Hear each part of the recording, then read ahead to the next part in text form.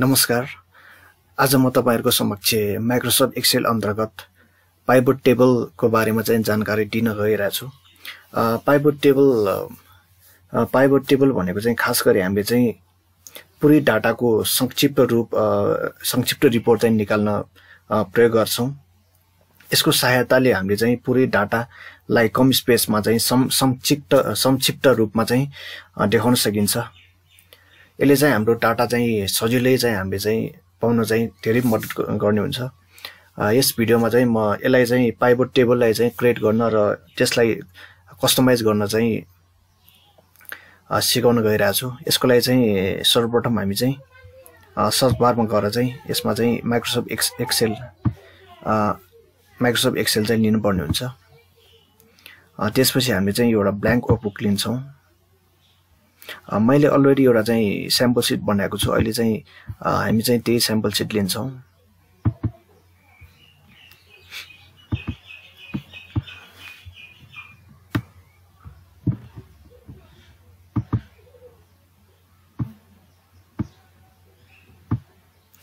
मैले यसमा चाहिँ टाइटलमा चाहिँ name of employee, item sold by dam, quantity of item sold अनि सेल्स डेट चाहिँ लिएको छु। त्यो पाइभट टेबलको लागि चाहिँ हामीले यो पहिला पुरै डाटालाई चाहिँ सिलेक्ट गर्नुपर्ने हुन्छ। यसलाई सिलेक्ट गरिसकेपछि यो इन्सर्ट ट्याबमा गएर चाहिँ पाइभट टेबल यसमा चाहिँ सिलेक्ट गर्नुपर्ने हुन्छ। यसमा चाहिँ सिलेक्ट यो पहिलो अप्सन चाहिँ select a table or range. यो टेबल रेन्ज भनेको यो सबै हो। यो हामीले जुन चाहिँ हामीले सिलेक्ट गरेका छौं यसलाई चाहिँ हामीले चाहिँ यसमा डिफल्ट न्यू वर्कशीट छ। यसलाई चाहिँ हामीले चाहिँ क्लिक गर्नुपर्ने हुन्छ। यो हाम्रो फर्स्ट सिट हो। यो चाहिँ सेकेन्ड सिटमा चाहिँ हामीले चाहिँ यसमा चाहिँ name of employee, item sold by dam, item sold by him, quantity of item sold, sale date लिएको छ। पहिला हामीले चाहिँ नेम अफ इम्प्लोइ यसलाई चाहिँ क्लिक गर्नुपर्ने हुन्छ। यसलाई क्लिक गर्नासाथ चाहिँ बाइ डिफल्ट यसमा रोमा चाहिँ हामीले चाहिँ सिलेक्ट भएको चाहिँ देख्न सक्छौं।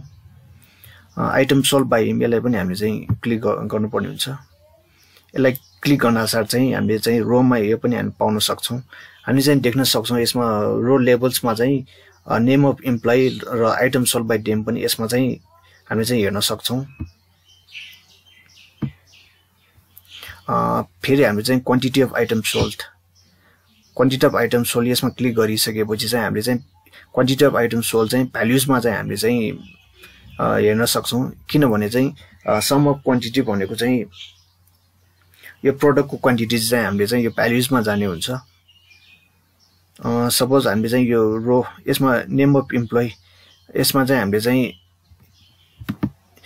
तल माथि पनि गर्न सक्छौं। हामीले तल गर्नु पर्यो भने चाहिँ यसलाई चाहिँ मुभ डाउन गरेपछि चाहिँ यो नेम अफ इम्प्लोइ चाहिँ तल हुन्छ। यसमा पनि हामीले चाहिँ हेर्न सक्छौं। रो लेभल्स आइटम सोल्ड चाहिँ माथि छ भने चाहिँ नेम अफ इम्प्लोइ चाहिँ तल भएको चाहिँ हामीले चाहिँ यसमा पनि चेन्ज भएको हेर्न सक्छौं। यसलाई फेरि तल माथि गर्नु पर्यो भने चाहिँ फेरि move to item sold by move down गर्नुपर्ने हुन्छ। फेरि यो गरिसकेपछि चाहिँ हामीले चाहिँ यसमा पनि चेन्ज भएको चाहिँ हामीले हेर्न सक्छौं। यसलाई चाहिँ हामीले चाहिँ ड्र्याग गरेर पनि चेन्ज गर्न सक्छौं। हामीले ड्र्याग गर्यो भने पनि यो तलमाथि यिनीहरु चाहिँ तलमाथि जाने हुन्छ। हामीले चाहिँ यो सेल डेटलाई पनि हामीले सिलेक्ट गर्छौं। अहिलेको लागि चाहिँ हामीले मन्थलाई चाहिँ सिलेक्ट गर्दैनौं। किनभने यो गर्यो भने चाहिँ डाटाले झन् ठुलो हुन्छ।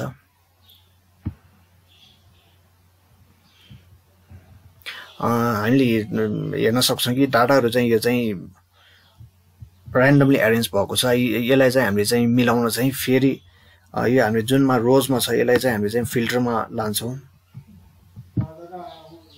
नेम अफ इम्प्लोइ पनि हामीले चाहिँ फिल्टर ब्लकमा चाहिँ लानुपर्ने हुन्छ। यति भइसकेपछि चाहिँ हामीले चाहिँ डाटा चाहिँ यो अरेन्ज भएको चाहिँ राम्रोसँग अरेन्ज भएको चाहिँ हामीले हेर्न सक्छौं। यो आइटम सोल्ड बाइ हिम यसमा माथि भएकोले चाहिँ यसमा पनि माथि देखाइरहेको छ। यो तल गर्नु पर्यो भने चाहिँ हामीले चाहिँ ड्र्याग गरेर पनि यस्तो लान सक्छौं।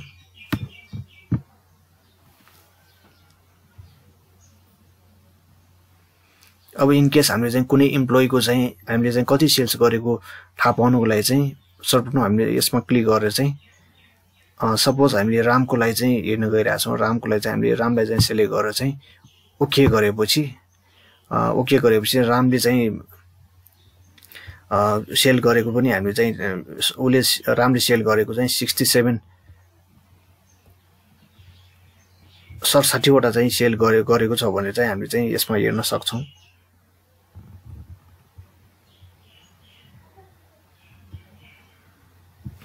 सपोज हामीले चाहिँ यसलाई हटाउनु पर्यो आइटम सोल्ड बाइ हिम।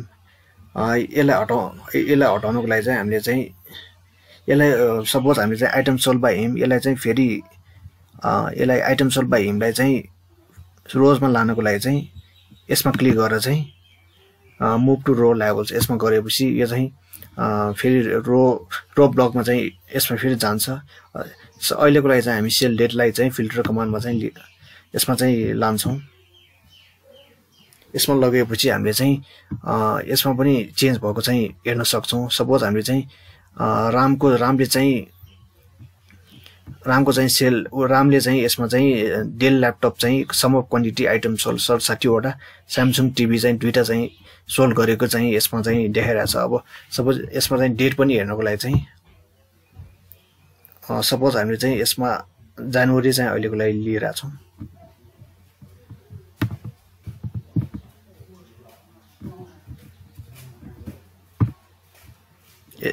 यसपछि हामीले चाहिँ ओके गर्छौँ। अब हामीले चाहिँ इनकेस रामले चाहिँ जनवरीमा चाहिँ कुनै सेल गरेको छ कि छैन भनेर चाहिँ हेर्न चाहिँ यति गरिसकेपछि यसमा चाहिँ उसले चाहिँ रामले चाहिँ कुनै सेल गरेको छैन भनेर चाहिँ हामीले चाहिँ थाहा पाउन सक्छौँ। यसलाई फेरि फिल्टर हटाउनको लागि चाहिँ अलमा क्लिक गरेर चाहिँ ओके गर्नुपर्ने हुन्छ। यति भइसकेपछि हाम्रो फिल्टर चाहिँ हट्ने हुन्छ। यसमा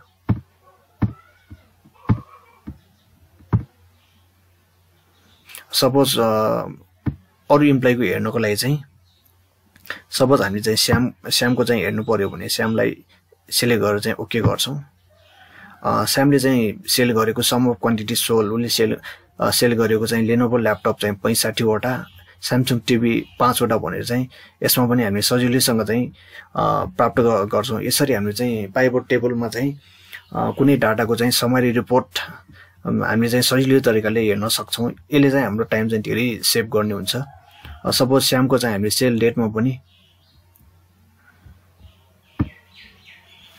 सेल डेट रामले चाहिँ सेल सोल्ड गरेको सपोज हामीले चाहिँ 6 जनवरीमा चाहिँ रामले चाहिँ कुनै सेल गरेको छ कि छैन भनेर हेर्न चाहिँ यसलाई यसले गरेर चाहिँ ओके गर्छौँ। ओके भइसकेपछि हामीले चाहिँ रामले चाहिँ 6 जनवरीमा चाहिँ कुनै पनि सेल्स गरेको छैन भनेर चाहिँ सजिलै थाहा पाउन सक्छौँ।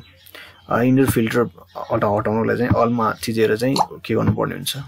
यसलाई पनि हामीले चाहिँ अल गरेर चाहिँ के गर्नुपर्ने हुन्छ।